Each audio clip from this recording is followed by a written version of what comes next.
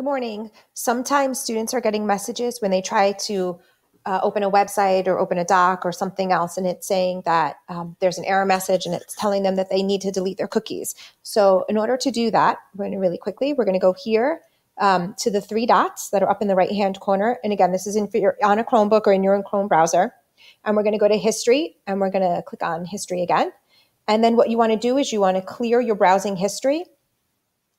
And you want to click all time, and then you're going to click clear data, and then it's going to run through. Once it's done and it runs through, what you want to do is you want to make sure that you completely shut down your Chromebook and then you restart it, and then that should clear the issue and should allow you to access all of your things again.